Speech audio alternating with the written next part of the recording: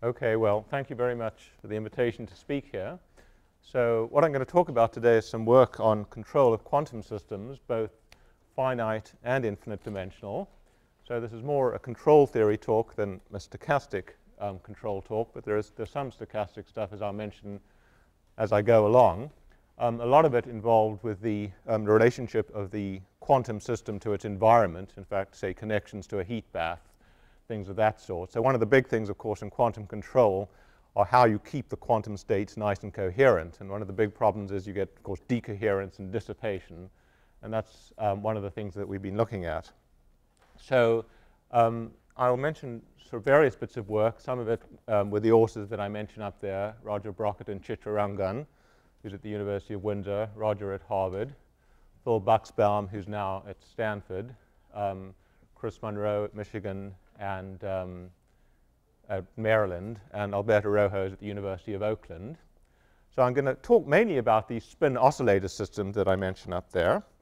So spin oscillator systems are a nice paradigm for quantum computers in general. So what one looks at, and I'll show you some pictures of this, are baths of ions, or ion traps as they're called. So you have a bunch of ions. Ions are sort of each ion essentially representing a quantum qubit. And the control problem is essentially to steer these ions into desirable states so you can do quantum computation. But I won't really be talking about the computational aspect here, really, just the control problem, how you put these ions into desirable states. And it turns out, well, it's rather different, of course, whether you look at this in the finite or the infinite dimensional setting. So there are various algorithms for doing the finite dimensional problem, some of it related to classical control theory. The infinite dimensional setting, of course, is in general hard. Controlling Schrödinger equations or whatever is a tough problem. It turns out that there's a rather beautiful explicit method for controlling infinite dimensional systems with the spin oscillator type called the Eberle law method, which I'd like to mention.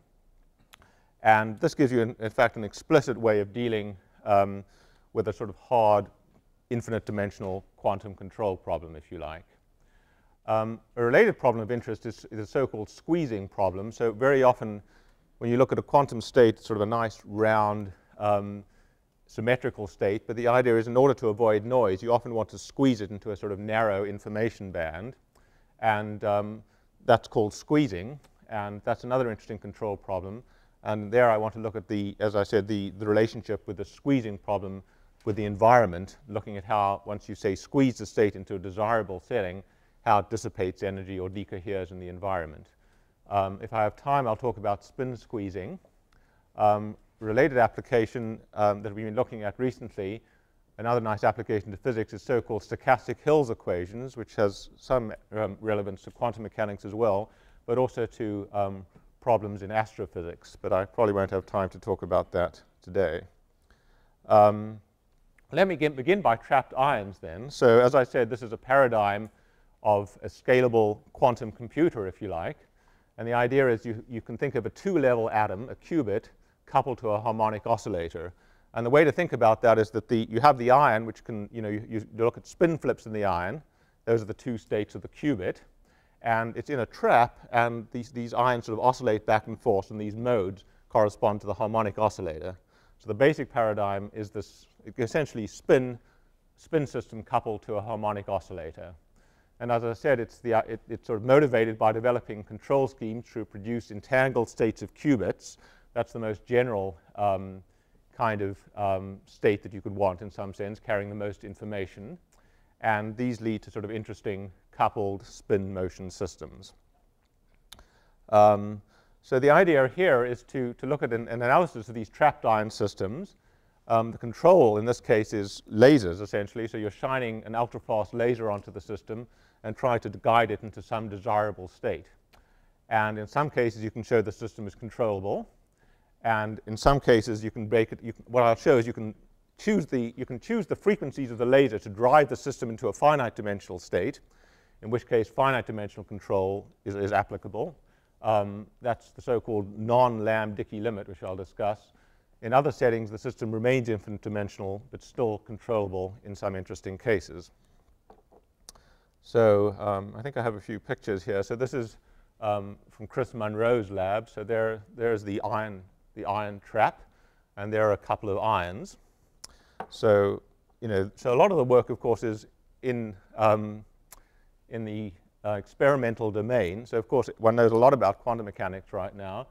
Finding the algorithms is tough, but as I said, a lot of the problems really are experimental, in particular, how to keep the systems in nice coherent states, put them into desirable spin states without all the sort of information sort of being lost either to decoherence or dissipation. So there's a little highlight of these two spin states. Yeah. Oh, so, well, physically, it's a matter of whether there's information passing from the lower states to the higher states. So what you can show is you can decouple the higher energy states from the lower energy states. I'll discuss that. I mean, physically, it's the same system, really. It's just a question of whether the higher energy states are accessible to the system or not. Okay. So there are some more ions. This is actually 6 ions. One of them, as you can see, is sort of decohered. These are some of the sort of frequency patterns you can get from the ions. They look like Lissajous figures. There's another picture of the 3 ions. And, well, just a picture of the apparatus. So this is the lab. So quite a lot of stuff goes into making it work. And that's Chris Monroe. And, well, here are a bunch of papers related to this work. Okay, so let me say something about a little bit about the physics and then a little bit about the control. So the idea is the trapped ion qubit is really formed from so-called two hyperfine states of a laser coolable ion. So the hyperfine states, if you remember your quantum mechanics, arises from the sort of magnetic resonance occurring between the dipole moment in the nucleus and the dipole moment of the electron. So it's sort of there's a fine split in states, and you'd like to sort of go up and down them. And here we sort of just model that, as I said, by essentially a spin flip.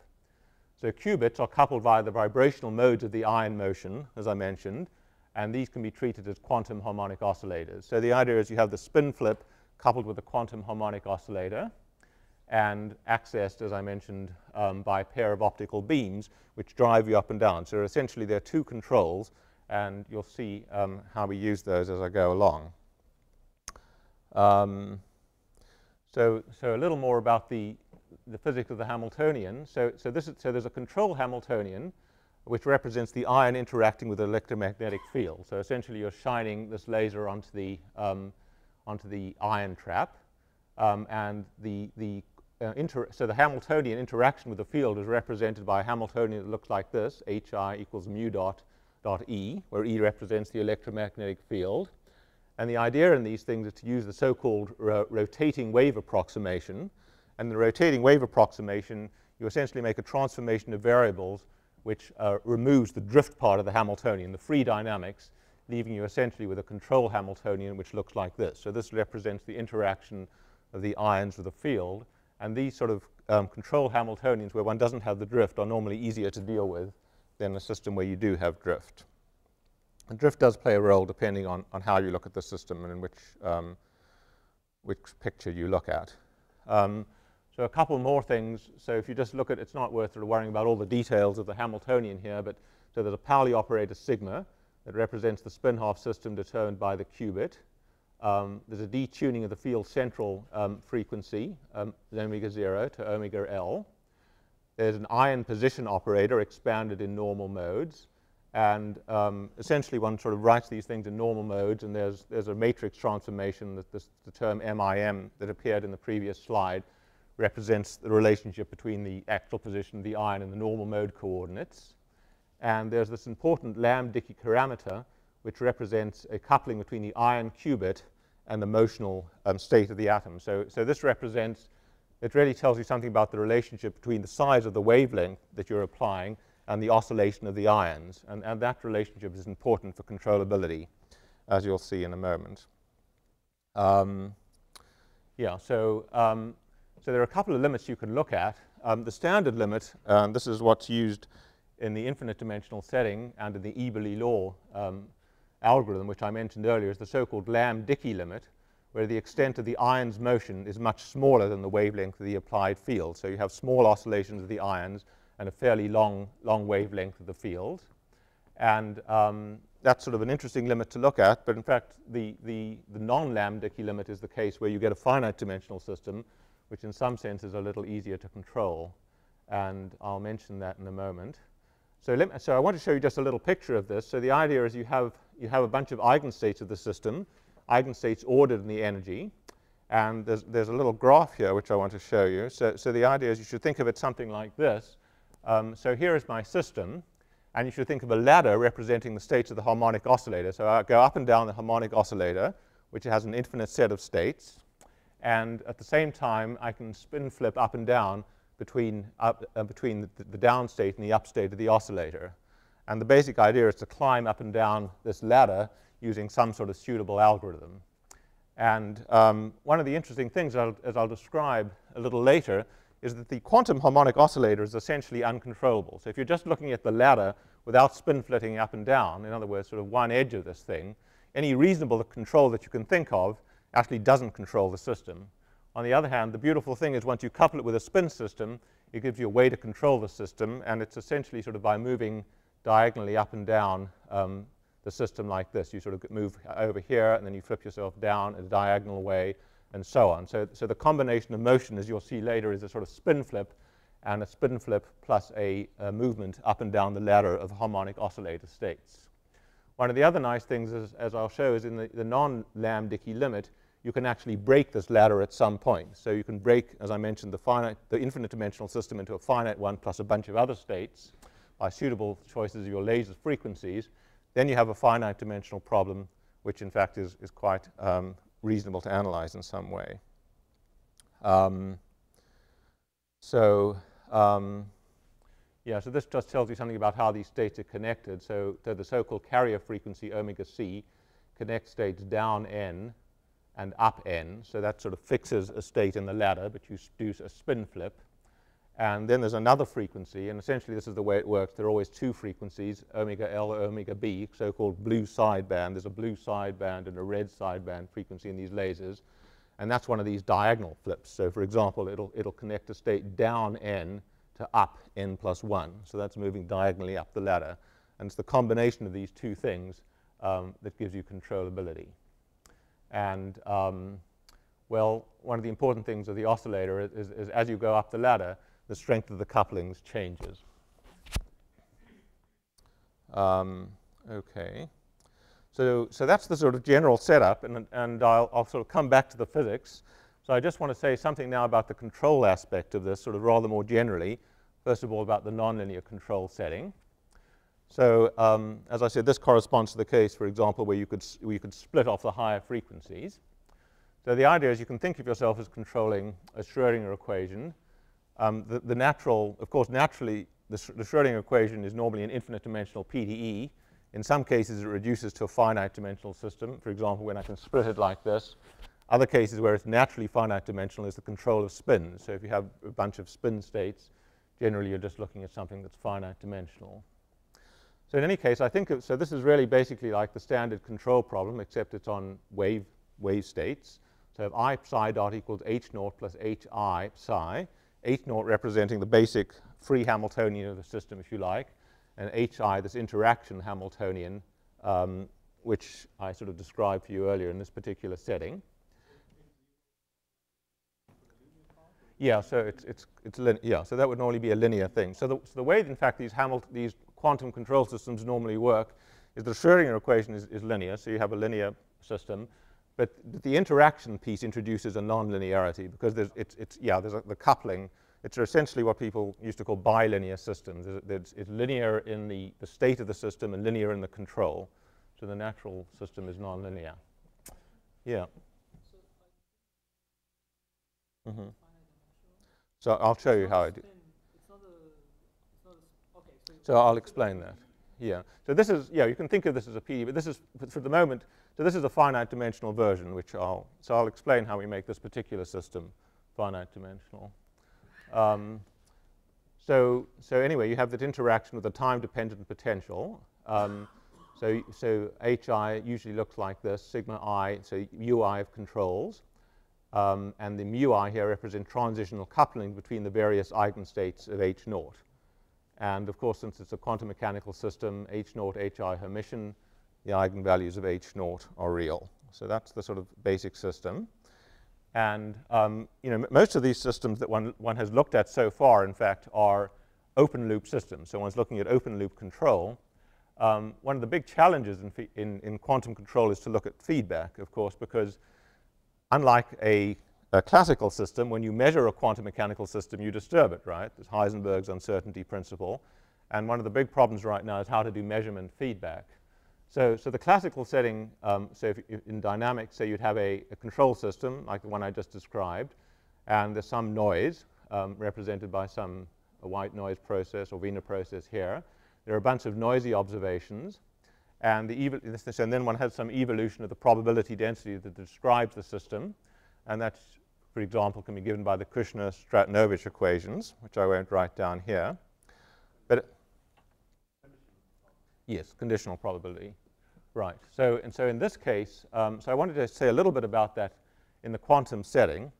So people are thinking about this. For example, there's some work in the Mabuchi lab down at Caltech where he's been doing a similar sort of ion trap systems where you're taking conditional measurements of the system. So the idea is you're measuring it all the time, but the idea is you use what are called so-called weak measurements rather than strong measurements.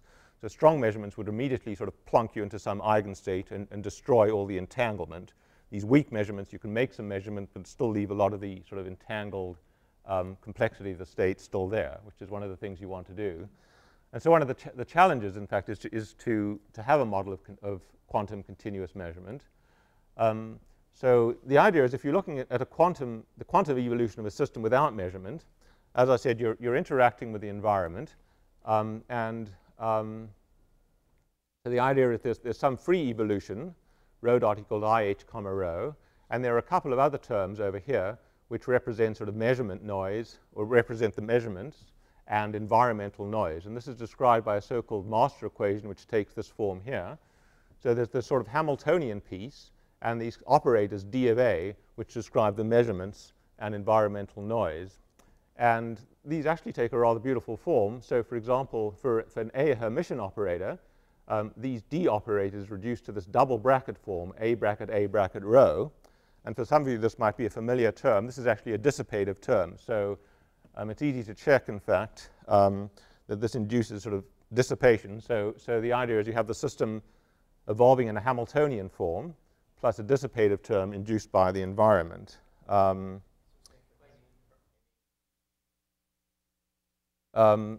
if you look at one of these measurement or environmental forms of this type, then this operator D reduces to something of this type, which is essentially dissipative. So that represents so the idea is you have an isolated system interacting with the environment, and information leaks out to the environment. So of course the full system still remains Hamiltonian, but the isolated system can be viewed as a system with dissipation. Yeah. Yes. Yes, you can view it as a sort of mean field. You can think of it that way. Right. So deriving these things can certainly be done that way. You look at the full bath system and you derive it along those lines. Yes. So this is the measurement term. This is the environmental noise term. Yeah, there is. Yeah. So I mean, this is just a simple. There are more complicated versions of this as well. So anyway, yeah. So here is a little more description of that. So D of Q rho describes the unconditional evolution resulting from a continuous measurement. So where the interaction of the measurement system and the device is described by the operator Q. Okay, so that's unconditional evolution. And the term D of C rho describes the effect of noise due to the environment. So there are these two terms, measurement and the environment. And as I said, this takes this rather nice form over here. And it's easy to check, in fact, that this sort of decays away. So if you look at the norm of L squared, for example, you can see this decays. Okay, so this is a sort of a dissipative piece. And in fact, in fact, you can check if you look at this as a finite dimensional system where L is a matrix, then you can check this in the sort of in the case where L is symmetric or Hermitian, L actually tends to a diagonal matrix. All right, where all the eigenvalues are displayed along the diagonal. And this, in fact, this is rather similar to the dynamics of the classical integrable Toda lattice flows, which I worked on with Roger Brockett and Tudor Ratiu. And what it represents here, again, is that you lose information. So all the entanglement is lost, and you just end up in eigenstates of the system. So you don't end up with an entangled state in the end. So it's a rather simple dynamic, but really captures the loss of information due to the environment. And then, so then there's been some work, which I won't really discuss here. There was a rather beautiful paper in the mid-90s of Wiseman and Milburn, who looked at the effect of a measurement on the state, and they looked at a sort of a condition master equation, which looked like this. So there is a complicated condition master equation where rho is the conditional density, which describes the interaction of the system with the environment. And as I said, you can think of it as taking weak measurements of the system, which then affect which affect the quantum state, leaving you with some information, but some of it leaks away to the environment. So I'll say more about the interaction with the environment a little later. So just to go back to the control problem, the idea is you have a Schrödinger equation, and you write it in the standard control type formulation, if you like. So I think of the wave state I represent here by x, the free Hamiltonian I represent by a, and the interaction term is bi. So I have a bunch of controls turning on and off the lasers, and this is the interaction Hamiltonian, if you like. And usually one chooses a basis so that the free Hamiltonian A is I times a real matrix with only diagonal terms. That turns out to be the sort of easiest basis in which to look at things. So each matrix is in general a skew-Hermitian matrix, which can be written as a sum of symmetric and skew-symmetric matrices. And in fact, in most applications, it turns out the matrices are of the form I times symmetric.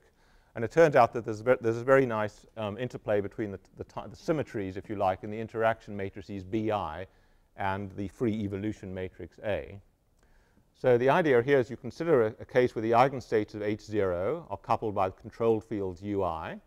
And what we want to check is controllability. All right, so, in the classical control literature, for a system of this type where A is Hamiltonian, it's sufficient for controllability just to check that the Lie algebra generated by the A's and the Bi's are equal to the dimension of SUN in this case, the underlying Lie algebra. So you want to look at, essentially you want to take A and the brackets with all the Bi's and check that they span the space at every point. And if the system is Hamiltonian and compact, which it is in this case, that's enough for controllability. So in this particular case, the control matrix turns out to be a skew-Hermitian tri-diagonal matrix. B is of the form I times a symmetric matrix, which can be decomposed into a bunch of little simple roots, if you like, of the Lie algebra SUN, and things couple in a rather nice way. So essentially what you do is you sort of break the system down into the roots of the Lie algebra SUN, guys, which look like this. You take the various brackets, and you see how much you get, whether you span the space or not. And it turns out that things couple up in a rather nice way. So I won't worry too much about the details here, but in any case, you take the various brackets, and you can show, as you take the brackets of these interaction vector fields, you get a bunch of matrices of dimension, well, at least the span of the matrices is n times n minus 1 over 2. So the roots of the control Hamiltonian, in other words, produce this number of independent elements of the algebra. Now, of course, SUN is n squared dimensional, so you need to do a little bit more. And what you can show, in fact, and this is what this says here, if you take these B matrices, which have a span of n times n minus 1 over 2, and you take the bracket with the drift matrices, this gives you the remaining direction. So you take the drift term, which is the A matrix. The A matrix coupled with these guys in the interaction Hamiltonian gives you n squared minus 1, essentially. Then you have the control directions given by the free Hamiltonian. That's equal to n. You add them all up, you get n squared. The system is completely controllable. All right? So somehow the symmetries between the drift Hamiltonian and the control Hamiltonians work out just nicely enough to show you the system is completely controllable. And this turns out, so this particular setting, in fact, turns out to be exactly right for the ion trap, which I'm going to discuss in some more detail now. So as I said, the sort of paradigm of the ion trap you can think of as the spinor half particle coupled to a harmonic oscillator, and that's a nice representation of the ion. So I want to show you in this particular case how it sort of fits into this general control paradigm that I've just described. So you think of this, so it's a spinor half model. It represents a two-level atom with energy splitting H omega 0, and the atomic levels are coupled to the motion in the ion trap. And the simplest sort of representation, if you like, of the Hamiltonian is essentially of a spin piece over here, sigma z being the Pauli matrix, sigma z, and these are the levels of the harmonic oscillator. So that's, if you like, the free Hamiltonian. And the eigenstates of the system are characterized by the quantum numbers S, Z, and N. So the spin of the spin, essentially, and the number operator for the harmonic oscillator. And we apply this bichromatic field, which gives you the transition between these states, as I mentioned earlier, the up n states and down n states, and down n, up n minus 1. So these diagonal transitions and spin flips. And as I mentioned, a key thing is this Lamb-Dicke parameter, which describes the extent of the ion motion compared to the wavelength of the electromagnetic field. And as I mentioned, what it's possible to do, and I'll say a bit more about this later, it's possible to adjust the strength of the trap, which adjusts the strength of this Lamb-Dicke parameter eta, such that one of the transition couplings go to 0, and you end up with this finite dimensional system. And that's the sort of first thing I'll look at, but I'll also look at the infinite dimensional setting. So that's a little representation of moving up and down these states, up spin and various, at least with spin up and levels n through 3 that are represented here, and spin down levels n through 3, 0 through 3 rather. And again, here's a picture of moving up and down the ladder with that little break, which I want to get from the ion fields. So now the idea is you want to look at the particular matrix elements that correspond to this system, and you can show that the matrix element look like this. In fact, it turns out that they involve Laguerre polynomials. So this is a sort of computation that you can make, and you can get a very explicit form of the matrices that enter the system. So I won't worry too much about the details here. As I said, these are the Laguerre polynomials. The idea, as I said, is you put in a particular kind of coupling so that one of these Laguerre polynomials go to 0. And that's how essentially one reduces the system to a finite dimensional one. And here's the very explicit thing. So this was sort of discovered experimentally in some sense at first, that if you choose the strength of this Lamb-Dicke parameter just right, in other words, you arrange the wavelength exactly right in relation to the oscillation of the ions, it turns out that one of these Laguerre polynomials is exactly 0, since it depends on this parameter eta. And if you do that, it turns out that the transition from down 6 to up 7 is exactly equal to 0. And that's what reduces the system to a finite dimensional one. And if you do that, then you're in the business of finite dimensional control, which we know pretty well. So just to show you what these systems look like, so as I said, you choose a basis in which everything, which all the drift Hamiltonian is essentially diagonal. So the drift Hamiltonian H0 is a guy that looks like that. And the control Hamiltonians, I'll show you those in a moment. So the idea is to really to choose the so-called interaction picture where you rotate away this drift Hamiltonian. And in that basis, I call the states Y. And there you have these two control vector fields, BC and BR, one of them corresponding to the so-called carrier frequency, and the other the sideband frequency. This is the red sideband frequency. And you end up with these tridiagonal matrices that look like this. And as I said, these depend on these Laguerre polynomials. And again, if one chooses things correctly, so this is in general, this will be an infinite set of Laguerre polynomials, which are tridiagonal. But if one chooses things correctly, you can sort of cut it off, ending up with this finite dimensional system. And in fact, this is exactly of the type that I just described, so I don't need to go through the details again. But these systems are exactly of the general symmetries that I discussed earlier, and you can check that it's completely controllable. And in fact, in the laboratory, one can carry out the controls. One can move exactly from one state to another in a very nice way. So here is sort of just a little model, four-dimensional example to see what it looks like explicitly. This goes back to some work of Rice and Rao. So the idea is here I have a four-dimensional Hilbert space, so sequentially coupled eigenstates. So in some sense, this is the simplest non-trivial example. A is a matrix that looks like this. It's diagonal. The carrier frequency matrix looks like this, I times a symmetric matrix. And the red sideband matrix is a skew-symmetric matrix. And you simply want to check controllability for this system. And in fact, it's not too hard to check that. So the idea is you just want to take brackets and check that you get a bracket which spans the space. I need something that's n squared dimensional. And in this case, so you take brackets of BC and BR. You end up with a bunch of guys over here. So you can see that these brackets here produce another 4 brackets, giving you n times n minus 1 over 2, which is 6 elements in this case. Then you take the brackets of these 6 matrices with the drift matrix. That gives you another 6.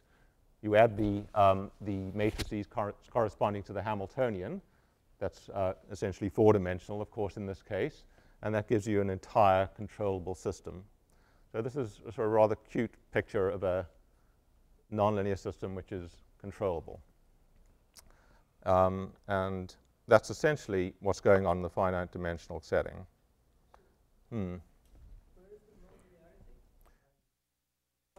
It's bilinear. Yeah, just bilinear. Oh, I thought yeah, yeah, that's it. Yeah, just bilinear.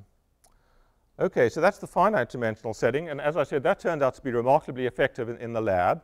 And in fact, this was used, and it actually has been used in Munro's lab to design little quantum spin systems. So that's kind of fun to look at and fun to work with. On the other hand, sometimes one does want to look at the infinite dimensional setting. For example, when you're in the so-called Lamb-Dickey limit, which is also of interest for applications. And there's this rather famous work of Law and Eberle, who showed that, in fact, using the carrier and red band fields alternately, sort of flipping these on and off, it's possible to advance up and down the entire ladder of states and get a controllable system even in infinite dimensions, although analyzing the actual control problem on the infinite dimensional Schrödinger equation turns out to be rather tough. I'll say a bit about that, but we still don't quite know how to do that in general. Nonetheless, this gives you a very explicit algorithm which is interesting to work with.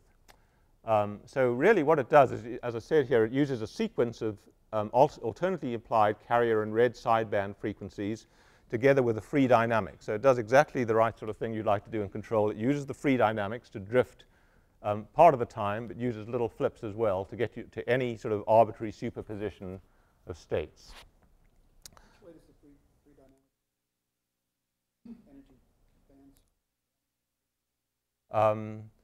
Well, I guess it depends on the initial conditions, right? So you'll preserve energy generally, right? So it's really just a phase thing. So it'll be some without putting in external energy, it'll just rotate between a couple of the states. You won't really move up and down. But it does affect the phase, though, which is important. So let me say something about the infinite dimensional setting. Now, as I mentioned, so I'm going to write down the Schrödinger equation now. So it turns out that, in fact, as I said, that the harmonic oscillator by itself is really tough to control. So here's the Schrödinger equation. And the idea is to think of a harmonic oscillator. So I have a simple potential that looks like a half x squared.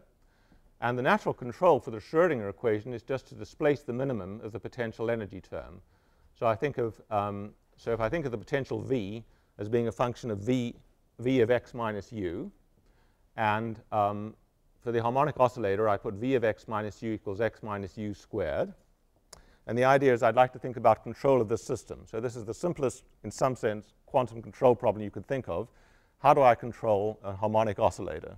Right? Now, the harmonic oscillator, of course, is an infinite dimensional system. And as you know, the energy spacings in the harmonic oscillator are all essentially identical.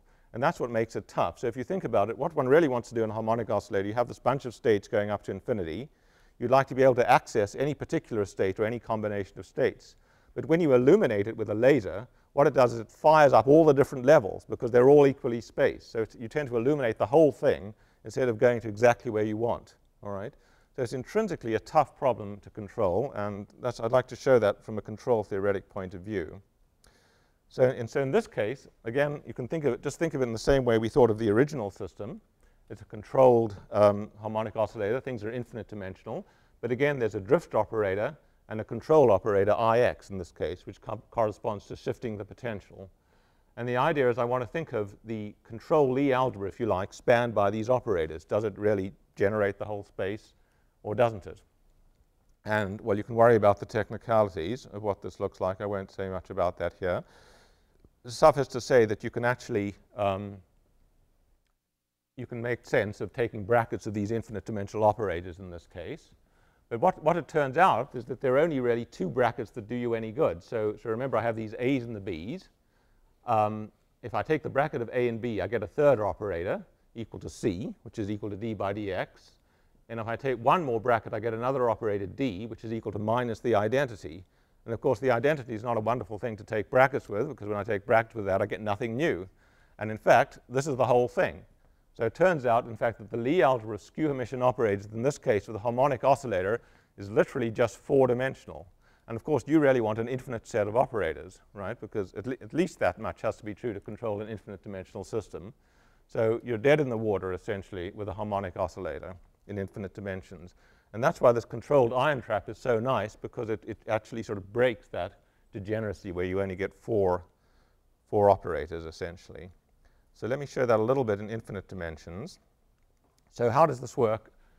So what I want to show, and I'm not going to show complete controllability, but I want to show at least that the span, once you couple the system to an infinite, once you couple the harmonic oscillator to a spin system, is big.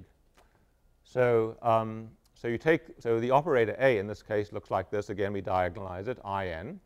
The matrices B and C, the control operators, again, are tridiagonal in just the way we looked at, but they're a little less complicated in this setting. In fact, in infinite dimensions, you just get these guys as opposed to the Laguerre polynomials. You get a Hamiltonian system that looks like this. So again, there's this sort of bilinear picture. So the n is the operator number for the oscillator, and a guy that looks like that. And now I'd like to sort of couple all that to a bunch of spins. So so the idea is, again, you write everything down in terms of the Pauli operators. And in the interest of time, I'm not going to go through too many of the details here. But in this case, you sort of get, so there's a spinor operator coupled with the Schrödinger operator.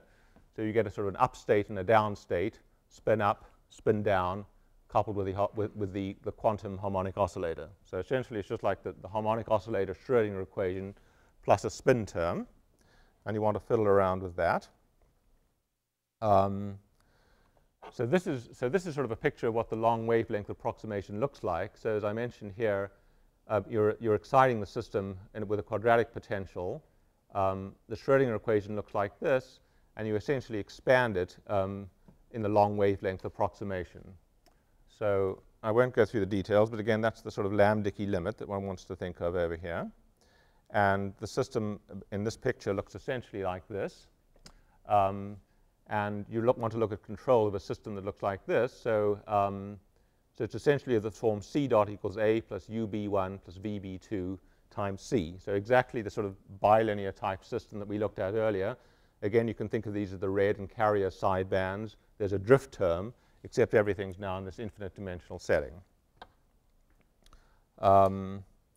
So in this particular case, the matrices look like this. So this is B1, this is B2. So n here is the number operator for the system. That corresponds to the harmonic oscillator piece and the drift piece.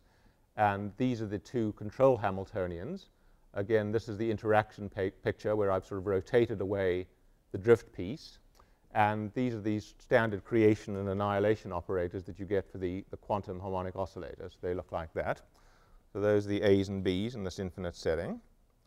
And the nice thing here is, unlike the situation that we encountered for the harmonic oscillator, if you take the formal computation of the Lie algebra corresponding to the drift matrix and the operators B1 and B2, you find that it's not finite dimensional, but perhaps, but in fact, it's infinite dimensional, indicating controllability. So again, it's probably not worth going through the arithmetic here, but essentially what you do is you take brackets, and you just want to check that you get something infinite dimensional. The matrices, as you just saw, look like something like this. And if one takes the brackets, well, so they're a pair of guys. One of them sort of looks like this, t minus t star. The other one has this form t minus t. And you just take brackets of these guys. So the idea is to take multiple brackets, and you find that, well, this is essentially the Lie algebra that's generated by these guys. So you take the various brackets of matrices of this form, and it turns out that, in fact, this Lie algebra is infinite dimensional. And of course, this is certainly a necessary condition, but not a sufficient condition for controllability. On the other hand, the sort of Ebeli law algorithm of sort of moving up and down the states using sort of diagonal flips and spin flips is enough to show you that quite explicitly you can get to any particular state that you want. So that's an explicit proof, if you like, of controllability in its infinite dimensional setting. On the other hand, trying to prove controllability just from this Lie algebraic condition is a little bit harder. You have to do something about the PDE itself, and that's something that we're still thinking about but haven't done yet. Okay, so I guess that's all I wanted to say about the spin systems. Any questions about that? A priori sufficient, but it's infinite. Right. Are there good approximation theorems that say that everything can be approximated? Well, what you can show, I think, I mean, because the ones you've got yes. are finite level. Oh, well, right. So there are two things. I mean, one is there's the finite dimensional system, and again, by choosing the laser frequencies appropriately, the system really is finite dimensional, and you can show it's completely controllable in the lab and mathematically. In the infinite setting, this is a sufficient condition for controllability, but what you can also show is by using a sort of a necessary, not sufficient, yes, a necessary condition. What you can show is that using the sort of law Ebeli algorithm, you can in fact access any particular state you want to. On the other hand, I don't know how to prove that from pure theoretical controllability observations, essentially. Yeah. So is law Yes. Yes. is that an algorithm that actually uses bounds? Yes. In principle, Oh, right. Absolutely. No, it could be so it's bounded. Absolutely, bounded controls. bounded and uses Yes. natural dynamics. Oh, absolutely. So it's a combination of bounded controls and natural dynamics. It's basically spinning the torus. Yes, you spin around the torus and you flip it up and down between the two different spins, and that's enough to do it. Yeah, that's very clever, actually. Okay, so now I'd like to talk a little bit in the remaining time just about interaction with the environment and this related control problem of squeezing that I mentioned earlier. So there's been a lot of work on so-called radiation damping, which this is related to, and it's sort of inspired our work on this, and we transported it essentially to the quantum setting. So the idea is, how do you represent dissipation in a Hamiltonian system? Well, of course, Hamiltonian systems don't really have dissipation, and in a quantum system, the way what represents dissipation is by coupling the system to its environment. So you get this gigantic system, which is still Hamiltonian, but nonetheless, it's sometimes possible, and that's the sort of motivation behind these master equations, to isolate the particular system that you're looking at and sort of reduce, in other words, reduce the larger system to a smaller system, which represents the radiation damping to the environment by a dissipative term. And so I'd just like to say a little bit about that. And there's sort of an interesting sort of history to this, which goes back to a model of Lamb back in 1905, I think it was, sort of pre-quantum mechanics. So he was actually trying to look at the interaction of an atom with its environment. But in fact, he modeled it, the simplest thing you could think of it was modeling it with an oscillator, a harmonic oscillator, interacting with a string. So this is the simplest thing you can think of, if you like, if you want to think of a finite dimensional system interacting with its environment. So here is Wxt, the displacement of the string, and I have it connected, at least a displacement of the oscillator, and I have it connected, displacement of the string, and I have it connected to an oscillator x. So this is the sort of picture. So here's my little oscillator. It's interacting with the string, And the idea is I have a sort of wave equation describing the dynamics of the string. And then I have the dynamics of my little oscillator. And then you want to model, if you like, the interaction with the string in some way. And there are various ways, in fact, of modeling it. In this particular case, this picture is a little deceptive here. I've modeled it as the jump discontinuity of the slope of the string, which is a reasonable way to do it, right? I put my particle on the string, and I just think of plucking it. So the oscillator moves up and down, and the string vibrates. And you'd like to know the dynamics. So this is Lamb's model, early 20th century. And one of the rather beautiful things, and it's not really a hard computation to do. You can just do this by Laplace transforms. So you write down the full dynamics for the wave equation plus the particle. And you can show, in fact, that it decouples in this rather beautiful way. You can end up with a sort of, so there's the wave dynamics, but you can show that the oscillator dynamics reduces to this over here. So you get mq double dot plus vq, the oscillator dynamics, plus a dissipative term, 2t over c times q dot, where t is the tension in the string and c is the velocity. So it literally gives you a little dissipation. So it does exactly the thing you might expect. The sort of radiation of the energy of the oscillator off to infinity gives you damping in the oscillator. Yeah, it's linear. So this is all linear at the moment. Yeah. By the way, I'm sorry, have you seen wave of Mark-Friedman and Korbich in Journal of Mathematical Physics? Oh, no, I'm not sure I have seen that, actually. Oh, a year ago only. Oh, I see. Oh, I'd be very interested to see that. Yeah, okay, we should talk. Yeah, no, I certainly would be interested. So, yeah, so actually, our motivation for this, by the way, just to say a word here, was we were looking at stability of systems. So we looked at actually systems which were gyroscopically stable, so you had oscillations. And we were interested in what happens when you add dissipation, whether the system remains stable or unstable. So there's a whole story related to that, which I'm not going to talk about here. But the idea here is I just want to talk about how this model for dissipation can be related to quantum systems, and particularly I'm going to relate it to this problem of squeezing and control. So the idea here in squeezing is you're essentially interested in reducing noise due to random perturbations. So in the classical setting, the idea is you have a system with a thermal noise. In the quantum case, you have a system with zero temperature but some sort of quantum fluctuations. The idea is there's some control, again given by an electromagnetic field. And the idea of squeezing is essentially to reduce the distribution of uncertainty between the variables in the system. So as you know, there's the uncertainty principle, which tells you can't know both velocity and position exactly, or momentum position exactly. But if you're interested in one or the other, or particular snapshots, you can actually change the distribution. So let me show you a picture. Yeah, so this is, so actually the basic work I'm going to look at here, there's been a lot of work on spin squeezing related to the spins I've just discussed, but also phonon squeezing in solids. And again, this was some experimental work done at Michigan by Garrett, Hu, and Nori, and other people. And the idea is to have, what you essentially have is a single pulse on a large ensemble of oscillators. And again, there are a number of interesting control things you can say about this. You know, have a bunch of, and this is also related to some work of Roger Brockett. You have a bunch of oscillators, a huge ensemble, and essentially one control. And you'd like to know what you can do with the system. Well, sometimes you can't do much, but one of the things you can do is spin squeezing. And so the idea is there's a picture something like this. This is the spin squeezing case, but there's a similar picture for the phonon case. So if you think of this as being, say, position and velocity or momentum for the phonon case, this is the spin case where you have the various components of spin. The idea is in general you get an equidistributed uncertainty distribution, but by putting in a suitable pulse, you can squeeze it in one direction. So really reduce the uncertainty, say, in the x direction as opposed to the p direction, or vice versa.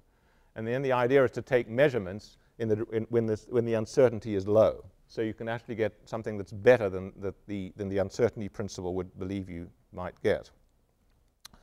So it's actually a very simple model. Let me just say a little bit about it and how it's related to dissipation. So how am I doing on time, by the way? Is it 5 minutes or? Yeah, but just so. Anyway, so the idea is I have a Hamiltonian that looks like this. So again, we're back to the harmonic oscillator and quadratic potentials. And the idea is just like, so in the Eberle law model, right, we shifted the potential. The only difference here is I have this sort of quantum Hamiltonian, and I have a little pulse, which looks like this. So I have something like lambda delta of t q squared. So this corresponds to putting an ultrafast pulse onto the oscillator. And again, it's sort of only nonlinear in the sense that there's this bilinear control. This is my control U, and this is the state of the system Q squared. All right? And in fact, this is the physics of the system. So this sort of pops out from the physics. And the idea is we'd like to look at the dynamics. So one way of doing that is rewriting the system in terms of creation and annihilation operators. The Hamiltonian becomes this guy over here. So this is just the free harmonic oscillator in quantum, and this is the interaction piece, the HI. So there's a ground state of the system, and what we want to do is just give it a little pulse and see what happens as time evolves, essentially. That's it. And the idea is that induces squeezing. So the idea is essentially the following. So you look at the system at t equals 0 plus, and so essentially what you're doing is you give it the pulse and you look at the evolution of the free Hamiltonian, and what you like to look at is the expected value of Q squared. All right, so this tells you something about the distribution of Q. And so this is essentially that computation. So I want to find the expectation value of Q squared. So this is the Q squared operator here. So this is the evolving wave state. This is Q squared. And I just compute. So in the interest of time here, I won't go through the details of that computation. Essentially just carrying out this integral over here in the so-called overdetermined basis. And so if you just carry out the integration, what you find out that you get something like this. So you get Q squared of t is equal to 1 plus 4 lambda squared sine squared omega t plus 2 lambda sine 2 omega t. So what happens, in fact, the system state is squeezed. You get something that's narrow, and it oscillates at twice the natural frequency of the oscillator. This is what it tells you. And and this is sort of true. Essentially, you can think of a very similar thing for the classical oscillator, which is sort of a useful comparison. So if I simply think of a set of classical oscillators with initial conditions taken from a heat bath, and I do a similar thing, I just sort of put in a pulse of energy. So you can see a similar thing pops up, which explains sort of what happens in the quantum case. So you have an arbitrary oscillator evolving like this. I add in a pulse. You find the Q of t evolves like this, u cosine t plus v plus 2 lambda u sine t, because the pulse really only affects the momentum. Then you take the expectation value, and you end up with a form that looks exactly like this. So it really behaves essentially like the classical system, which is not really surprising since this is a linear harmonic oscillator. And so this is, so either for the quantum case or the classical case, what you get is an expectation value for Q squared that looks like this. And this describes this rotating squeeze pulse. And it's just a matter actually of changing the constants here to give yourself either the classical or the quantum harmonic oscillator.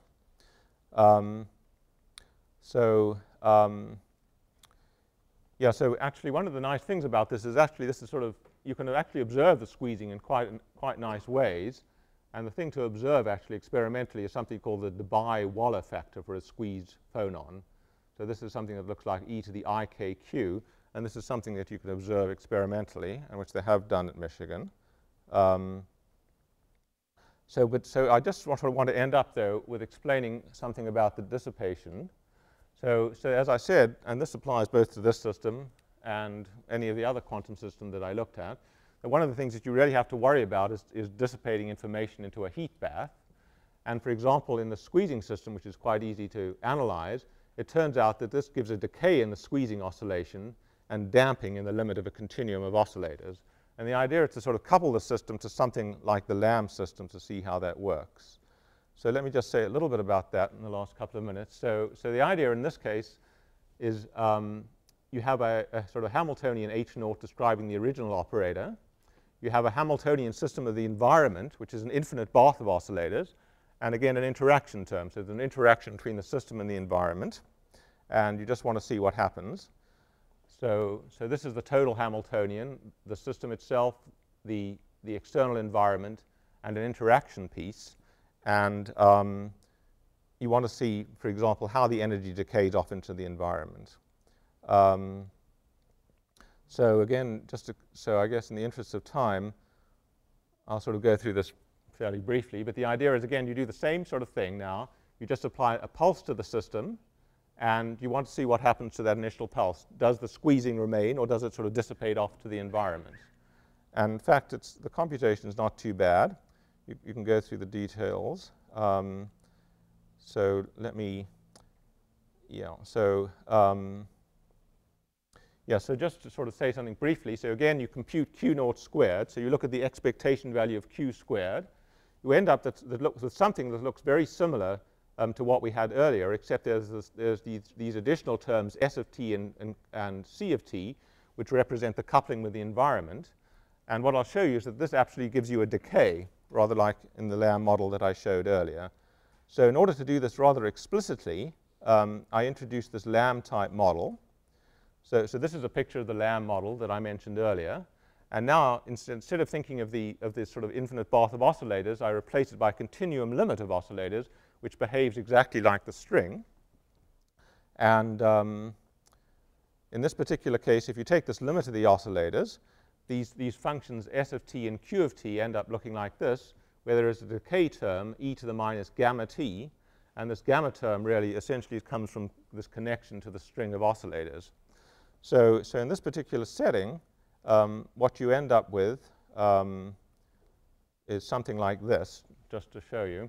So the idea is, again, I get this rotation of these squeeze states, but now there's a damping term, e to the minus 2 t over mc times t, and that's exactly that damping term that you saw earlier for the Lamb model. So in this case, it has a little quantum mechanical interpretation, but it's essentially the same thing, and it's induced by this bath of oscillators. So the rather fascinating thing, again, is if you connect the system to the environment, what happens is you get this squeezing, the squeezing gradually decays, and it decays in exactly the same way as the Lamb model. And the idea is that in order to keep the system squeezed, what you have to do is you keep sort of giving, give different pulses to squeeze it back to its original squeeze state again, so you can take nice measurements or whatever you'd like to do. And and again, of course, one can do a similar sort of model for the say harmonic oscillator connected with spins, as opposed to the say the phonon model, or in fact the spin model. And one of the things you can do is analyze a pure spin system, which decays in exactly the same sort of way. So it turns out that this Lamb model is just a very nice way of representing the relationship with the environment, and this sort of decay is essentially equivalent to what you get from analyzing a master equation. So one can do a kind of master equation kind of approach, and again, you get this kind of decay. Okay, so I should stop there. Thank you.